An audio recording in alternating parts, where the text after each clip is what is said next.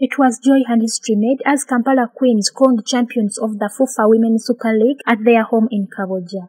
In their final game, they needed a late rest Nancy strike to draw 1-1 against Lady Doves after Joelia Nagadia had put the Vistas ahead in the first half. And the ball took a bit of a deflection into the back of the net.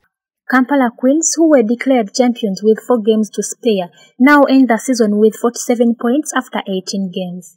They will represent the country in the upcoming CAF Women's Champions League zonal qualifiers to be hosted by Uganda this year. Now, after winning the champions with a 14-point difference over the runners-up Kawempe Muslim, the Mutunge best side will have every reason to erase last year's painful miss after recording their best season this year in the club's history and in style. The team fans went wild in a wave of enthusiastic cheering, dancing and shouting the name of their respective favorite players.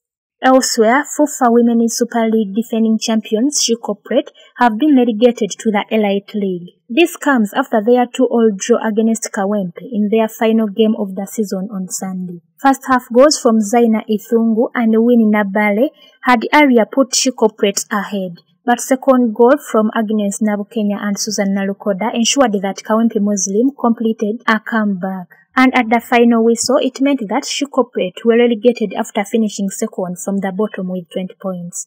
It has been a poor season for the Sharks, who have struggled throughout, and heading to the final day, Corporate together with 5 other clubs were fighting for their life to save their season. The Kawempe Muslim Ladies FC midfielder Shakira Ninagahira turned striker, having scooped both the Most Valuable Player and Top Scorer awards of the Fufa Women's Super League.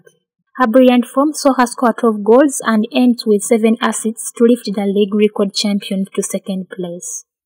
Kampala Queens custodian Daisy Nakazuro emerged as the best goalkeeper after keeping 9 clean sheets from 12 games and conceding just thrice.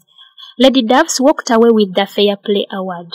Sarah Chirabo, Alan Gamol, live at 8. At their home ground, the IU grounds, you can see the celebrations both on the technical team and the players. There you go, champions Kampala Queens, Fufa Women's Super League 2022-2023.